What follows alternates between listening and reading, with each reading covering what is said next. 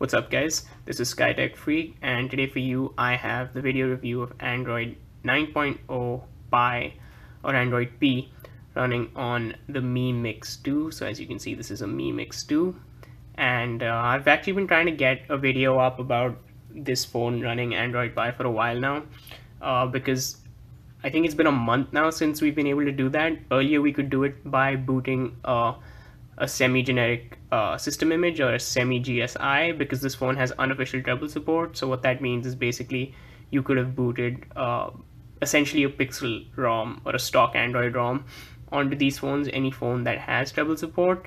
But that sort of link where they've been working on the GSI for this image from Pixel has been discontinued now that we have actual ROMs for this phone that are specifically for this device.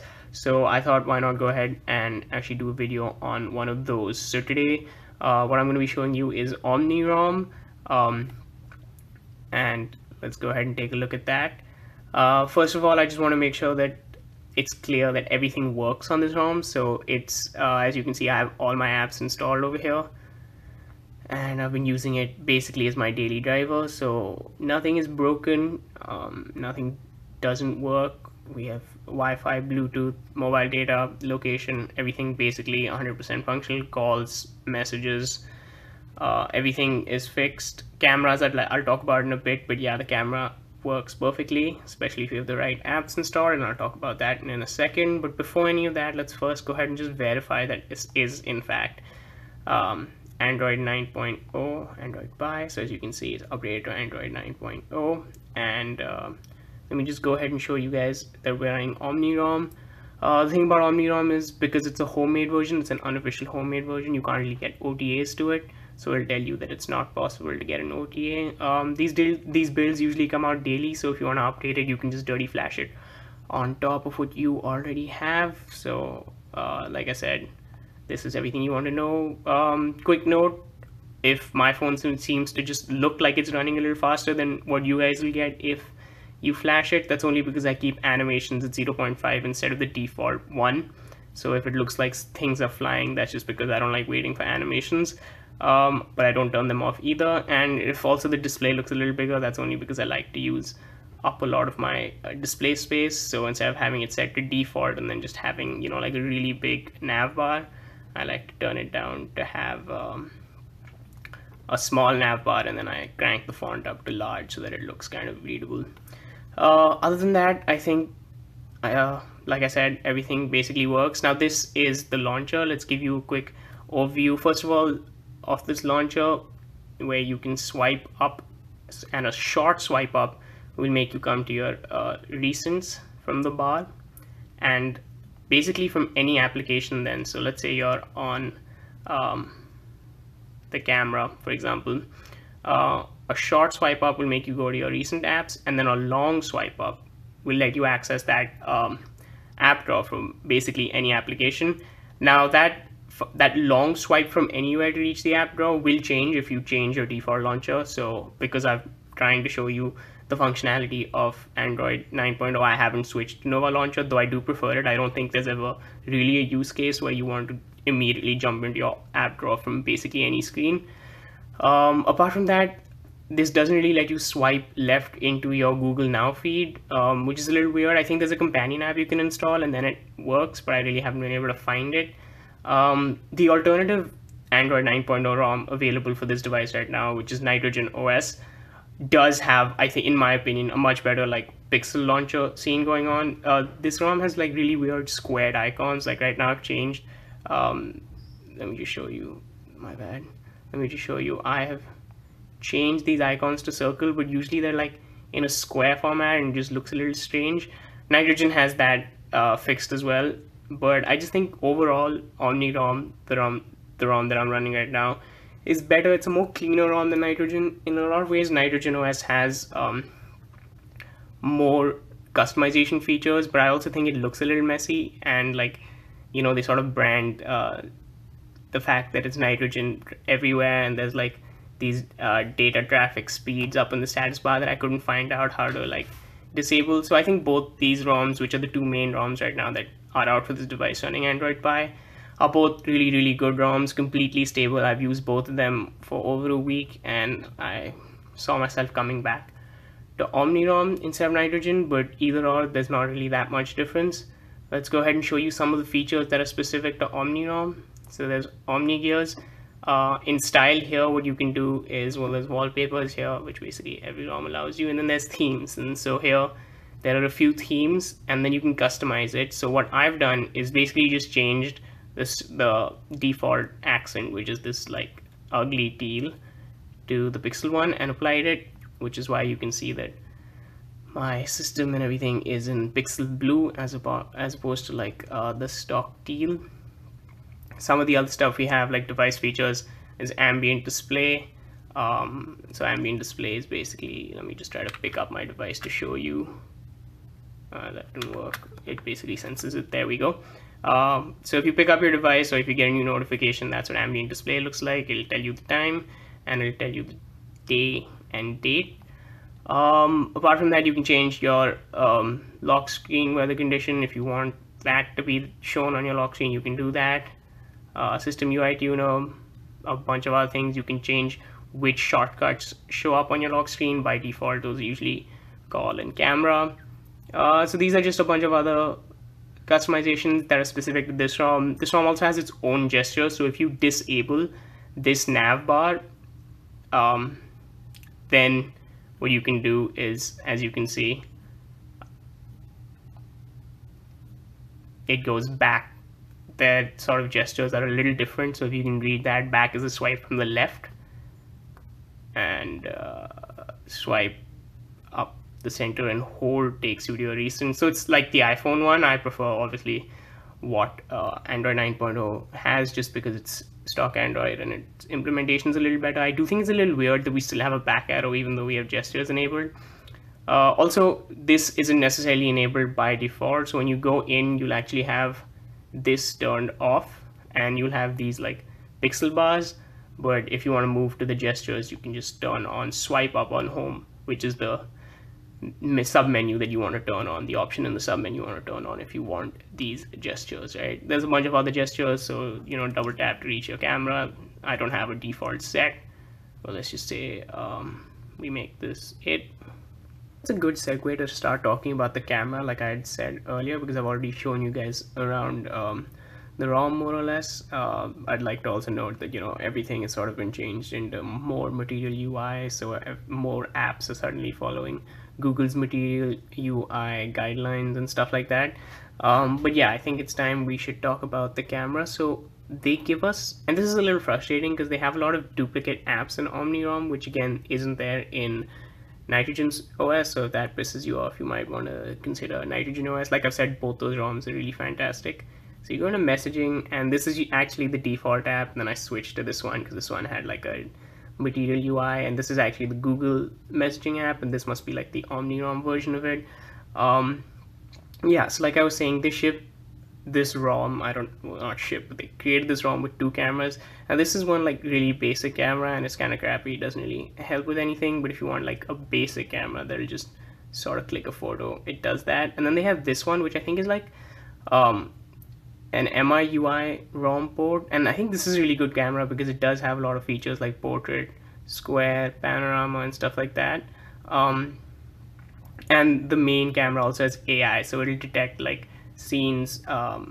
If you're taking a photo, scenery or food, something, it'll detect it and then boost the image processing or the image saturation based on what it thinks it's looking at and how it'll look good. So yeah, the reason I think this is like an MIUI ROM port is because of the AI, and also if you take a photo and you go into the gallery, it basically says like shot on the Mimix 2, which is pretty much what that annoying stock camera app used to say.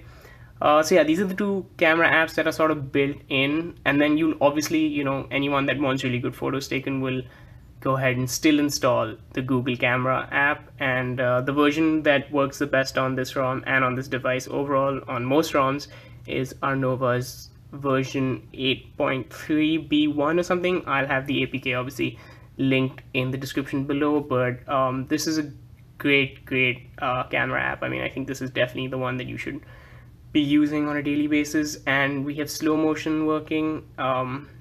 We have stuff like lens blur, panorama, and basically all the major functions. And we also have AR stickers. Now that option won't come up unless you install 2 applications.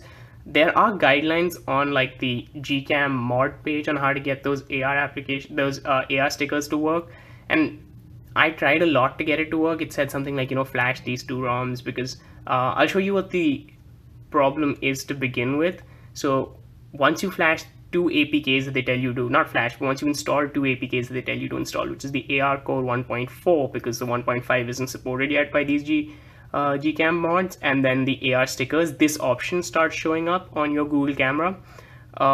When you click on it though, it'll say the update is required, and there's really nothing you can do about it. And to fix that, on the official page, it says sort of, flash this in DWRP. If this doesn't work, flash this in DWRP. And I sort of did all that, and I really couldn't figure it out until I actually stumbled upon a different way of fixing this. And I actually did that on the Essential phone, which is the PH1's XDA forum, where one guy had sort of given me a guide on how to do it.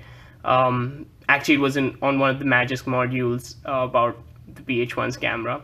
So anyway, the way to do this is you first want your device to be rooted if you want to enable these AR stickers, right? So you want to go to basically the root of your device, and then you want to go to data. You want to hit data again, so like data and then data, and you want to go down to com.android.ar. So let me just, sorry, not com.android.ar, com.google.ar. So it'll be under all these Androids. It'll be under com.google.ar. So you have this, then you want to go into files, and you want to go into device 2 profiles. Device 1 profiles is basically empty, I think. Yeah, so you want to go into device 2 profiles, and what this is basically, it's a list of all the phones that are compatible with AR Core, and you can see there's like also numbers. Those are the Android versions that phone is compatible with AR Core in, right? So it's really easy to fix this. What you want to do is just find a device that has like colon and then Android 9, because this ROM is an Android 9 ROM. If you want to try doing this on Lineage, then basically the same thing for an Android 8 or an Android 8.1 version, and then you just want to rename this. So Timon is basically the code name for Pixel 2 XL. So I think this phone resembles the Pixel 2 XL pretty similarly. So instead of Timon, you just want to put in Kirin or whatever it is, because that's the code name for this device. I think you've been on XDA many times. You would know that, and when you're downloading ROMs and things like that for that, you would know that Kirin is the code name for that. Once you have this, you want to just close the applications, and then you want to go into that camera app, and then if you use AR stickers, you should basically have it. So there we go, the AR stickers work. Finding a flat surface right now is still going to be a little bit of an issue. I'm just trying to prove to you that it does work. But point being, you can have this sort of stormtrooper show up, and you can have this bird. Basically, I don't have enough space to show you this, but the AR stickers work, and they work perfectly. You can use those sort of app measurement, like distance measurement AR Core applications, and basically have all the AR Core compatible applications once you have gone ahead and changed the name of the device with that. So that's another thing that I thought was interesting to add to this video. So we have 3 cameras, 2 messaging apps, which is annoying. Again, like I said, to do this AR sticker mod, you will need to be rooted, and I'm rooted through Magisk because I like systemless root. Alright guys, hopefully you're adequately impressed by this ROM, and if you do actually want to go ahead and flash it, let me just take you through the process of doing that. Now, it's not really just as easy as wiping and then installing the ROM. There's a few extra files you want to go ahead and do. Before that, you do want to wipe basically everything except your internal storage. So you make a wipe of that, and that should happen pretty quickly. Then you want to go back and you want to install the firmware. Again, I'll have all these files linked in the description below, so you don't need to worry about finding where to get them. But basically, you want to install this firmware first. Happens fairly quickly, after which you want to install deck script. Again, super fast update. These are just things that if you're going from a lower version of Android to the upper one, it just helps make the process smooth. I think there's a fix for Volt calling as well, like voice LTE calling as well. After you're done with those two, you want to just flash either your choice of Nitrogen OS or Omni. Like I said, I've tried both of them. I think both of them are really fantastic. What I showed you was OmniROM, so let's go ahead and do OmniROM. This will take a minute. It's a ROM that's flashing, so it's not going to be as quick as the other ones. But again, it doesn't really take as long as I've seen some ROMs take to flash. So it just patches the system image unconditionally. I should note that you want to have the latest version of TWRP installed. So if you don't, you want to download the system image for that and flash it as an image. I'll show you just that I am running the latest version of TWRP. So if you go back, this is the latest one officially available for the Mi Mix 2. That's 3.2.30, available for Chirun, which is the code name like I mentioned earlier. So once you've done the firmware and the deck script and then you've installed the ROM, you want to fix voice LTE, you can flash that voice LTE fix. After that, if you want, you can install OpenGApps. This is a pretty big GApp file, like a large one, so it'll take a while to flash. So I'm not going to do it right now. I'm just going to show you that it does in fact boot. So we're just going to reboot into the system. So one thing that's really good about this ROM is that, as opposed to like the Semi GSI, I want to mention that it's a completely stable ROM, so it doesn't crash at all. And this is something that used to happen with the GSI, right? The ROM would keep crashing and there would be random reboots unless you set the display size or something and things like that. None of that is really happening on these. These are super stable ROMs. As you can see, for a first boot, that was extremely fast. So yeah, like I was saying, I've unlocked the phone as well. For a first boost, that was really fast. I believe if you probably have GApps installed, it'll take a little longer to boot. It won't be quite as quick as this was. As you can see, by default, you don't have that gesture enabled. You'll have to go into settings and fix all of that. Another thing, I mentioned like rooting via Magisk before. If you do want to do that, don't do it on the first boot. So you want to install the firmware, then you want to install the deck script, then you want to install your ROM, you want to install the voice LTE zip, you want to install GApps. You can do all that in that sequence in the first boot. But if you want to install Magisk, first boot into the device, probably set it up using GApps or whatever, and then in your second boot or like any of the later boots, go back into TWRP and sort of flash that Magisk zip. Again, yeah, just a final note, this is easier than it was to flash the GSI as well, besides just being a more stable ROM. And not having crashes and stuff. The GSI required you to format your data. This doesn't. So if you have like internal storage and things like that, you don't need to get rid of them. Obviously you will have to wipe, like if you're running Lineage or if you're running MIUI, you will have to wipe like your data, which is like all your apps and settings and things like that, obviously, since you're upgrading to an unofficial and different version of Android. But you don't have to lose any of your pictures, you don't have to lose any of your documents, any of your videos and things like that you have saved up, any chat backup or anything you have. You can easily just boot into this device and then still have access to all of that. So that was just my quick, maybe not so quick review of Android 9.0 running stable and running completely normally, totally suitable for a daily driver on the Mi Mix 2. Let me know what you guys think of this video, and if you liked it, leave a like and consider subscribing. Thank you.